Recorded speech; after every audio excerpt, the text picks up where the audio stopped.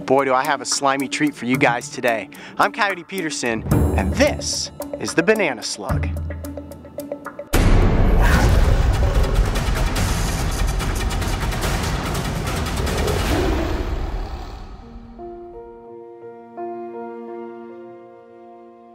The California coast is home to one of nature's most epic giants, the coast redwood. Rooted like skyscrapers across Northern California, these beautiful works of nature have existed on the planet for over 20 million years. However, the real encounter we were looking to... Man, this tree is absolutely enormous. It's crazy how big these trees are. Unbelievable. Was with one of the most toxic. You will realize that the forest floor is alive with some very interesting looking creatures. Such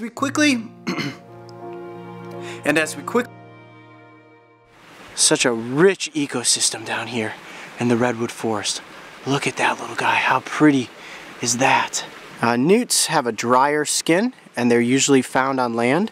They will go into the water, but unlike salamanders, they require less moisture to survive.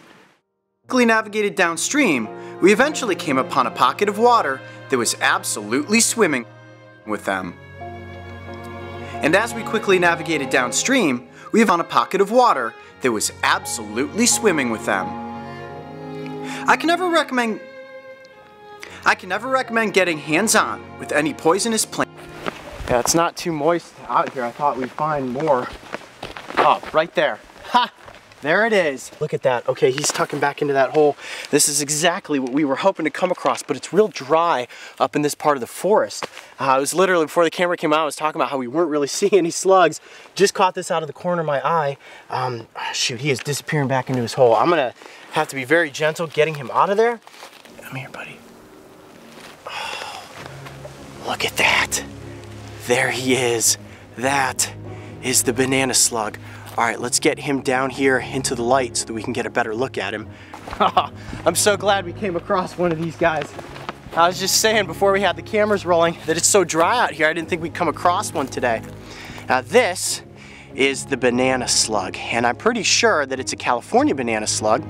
There's also the Pacific banana slugs that are out here in these forests, but the Pacific ones usually have real dark blotches and they look like a rotten banana, and this guy just looks pretty much like a perfectly ripe banana, and that's how they get their name, this bright coloration, which was really easy for me to detect. Just as I was walking past the tree there, popped out to me, I was like, holy cow, there's one right on the side of that tree.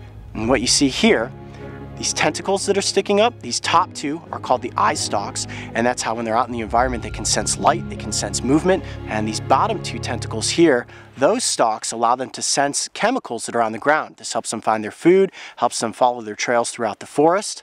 These are pretty high-tech little animals. He is unbelievably sticky. Look at this slime.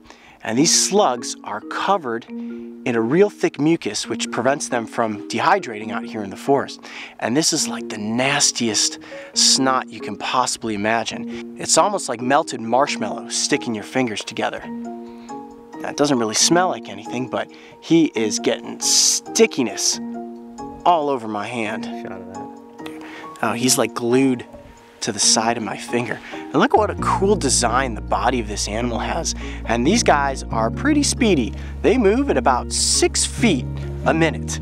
So it's not exactly a tough one to catch like a lizard or a snake.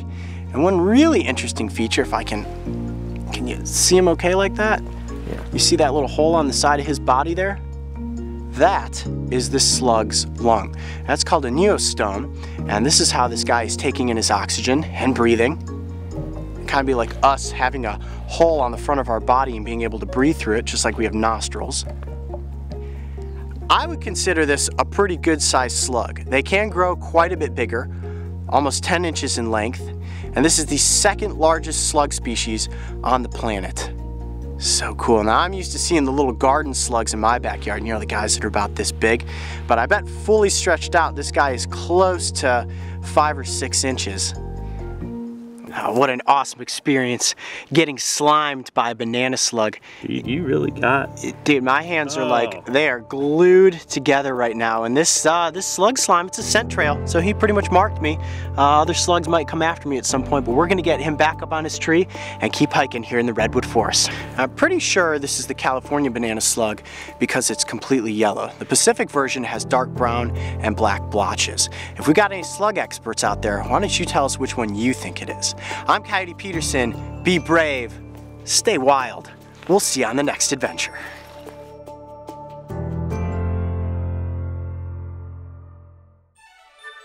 Coming this holiday season to a neighborhood mailbox near you, the brave wilderness chance elves will be delivering the one and only Brave Wilderness Adventure Kit. So if you've been staring out your front window with eyes wide and full of wonder, waiting for the day when something will show up for you and not your parents, this holiday season, all your wildest dreams are about to come true. The Brave Wilderness Adventure Kit is now available, and this subscription box is cooler than any other subscription box in the history of subscription boxes. For all the important details that your parents probably want to know, and to learn what's inside the box that makes it so cool, click on the link in the video description below. And happy holidays from our pack to your pack.